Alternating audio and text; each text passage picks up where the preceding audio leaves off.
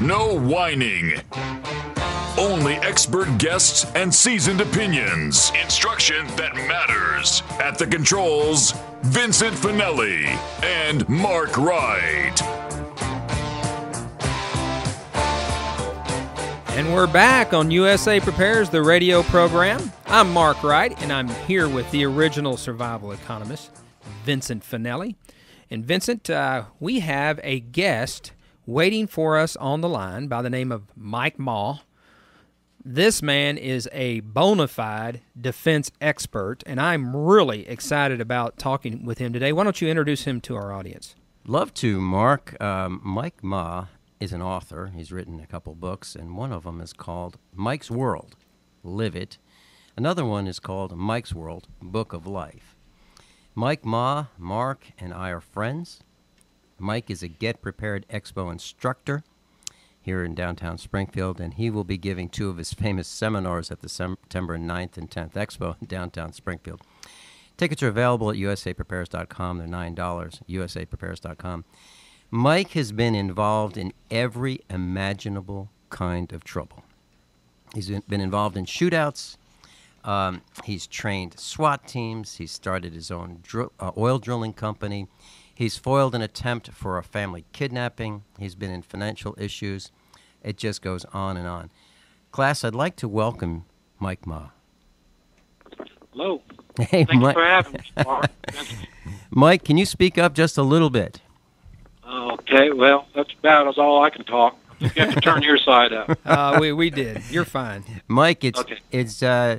Just you, me, and Mark sitting around the dining room table here talking about stuff.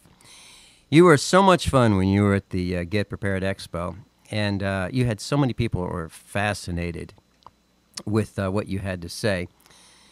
We were talking, Mark and I were talking before you came on about some of the flash mobs that are occurring all over the country and some of the dangerous situations.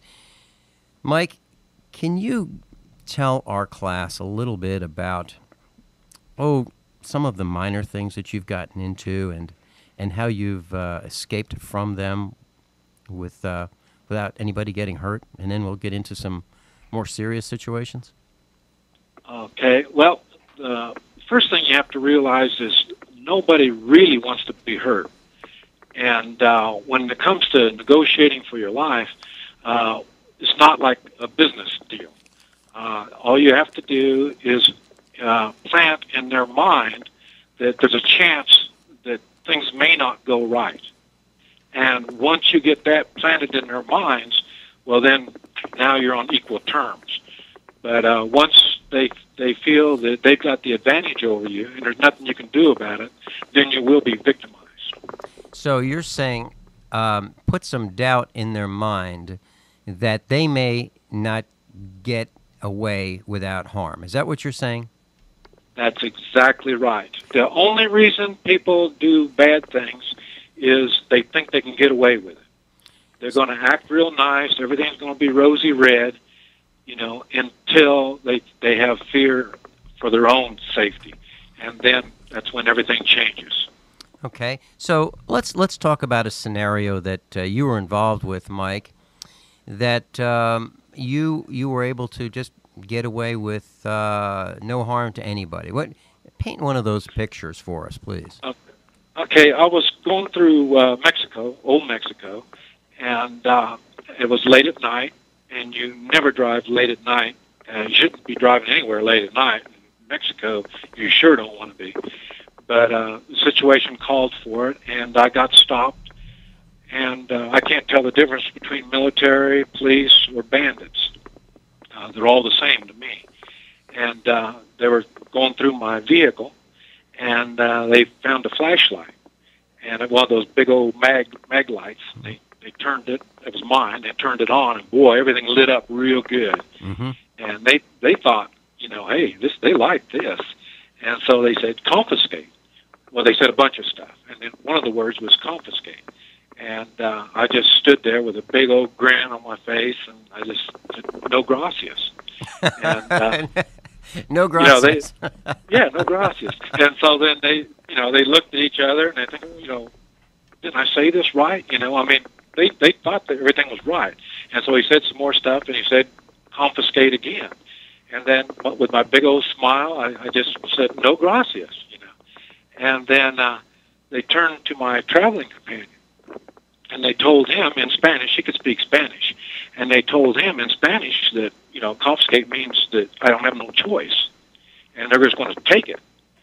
And so, my companion, he explained that to me. And then I just got my feathers all ruffled up, and all that nice guy, the big old smile was gone. I got real mean, real nasty, and I smacked the hood of my truck, and I said no, and a bunch of other stuff.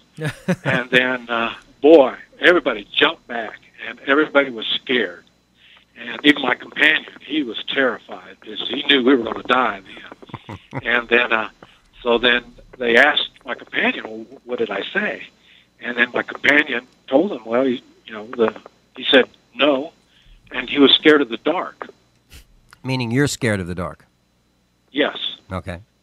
And everybody was real quiet. They looked at each other, and then they started laughing. And then they gave me back the flashlight, and they said, "Loco gringo, vamos." So. And see, that's unexpected. Mm-hmm. And they knew we were outgunned, we were outnumbered. They knew they had the advantage. They knew we had no say-so over the matter at all, except for I didn't know that.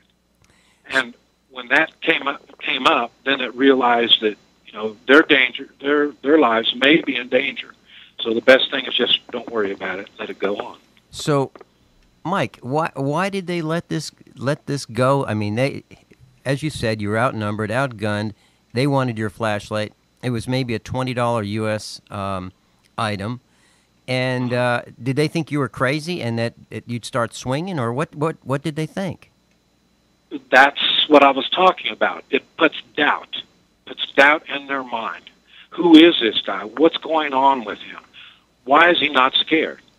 And that's that little seed of doubt that makes them think that maybe things aren't as perfect as they think it is, and they just leave it at that. That's when I don't know how to talk to somebody. Mm-hmm. When I can talk to people, well, then I say other things, But these people didn't understand what I was saying. You still there? I think we lost him. Okay. No, there he is. Mike, no, I'm here. There's a little bit of rattling and tapping going on in the background. I don't know what you can do about that, but if you can figure that out, that'd be great. So, Mike, that was a great story. So you just implanted that doubt in their mind. Let's take this to the next level. Is there another scenario that was a little bit more tenuous? Oh, well, I think, Mark, you were there when I did my seminar. And Vincent, I asked Vincent later on when I was able, and I was going to tell a story, and I asked, you okay? And what it was a whaler. And at that time, it was I was out late at night again, and at that time they were having a change of government. This was back in 2001, and they were under Mah, and in the daytime. At night, the bandits and gangs run the streets, and they run everything. I was on the streets, and they started. I heard them, and it was just like you see in the movies. It was downtown Caracas, and all the stores had the garage doors down on them. No place to go, and I was there, coming around, and I got scared. Like I say, there was maybe 100 of them, and what are you going to do? Fight or what? And I can't speak. And so I went into Mike. And what's that? Mike, now let me make sure Yes. that we heard you correctly, because we're breaking up a little bit with this connection from thousands of miles away. You were in downtown Caracas, Venezuela, and there was a gang of about 100 people. Is that correct? Yes. Okay. And the other thing is you're saying that you do not speak the native language, so you're just speaking English. Is that correct? Yes. Okay, go ahead. Yeah, I was scared. I didn't know. I can hold my own in a fight against a couple, two or three, but that many I didn't even. I'd get tired before I got done with them. So, but I did have another plan, and I went into a series of coughing, very bad coughing. It was real serious, and like I did at the show, I was real loud.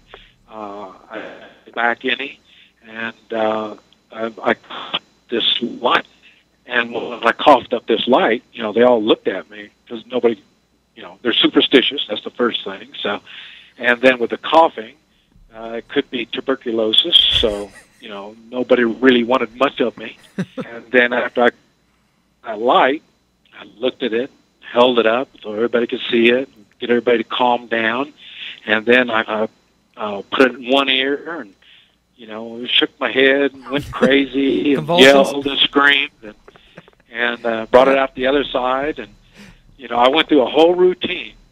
And, by the time I got done, they were all terrified. And then all I did was held it up and then walked. They just parted like the sea. They just parted, and I just walked right on through. And, everything was rosy red after that. But, Mike, let me... I say there's ways to scare people, and that's what you do. You just have to let them know that they don't have the advantage, and then things will calm down. Well, Mike, those are some interesting stories.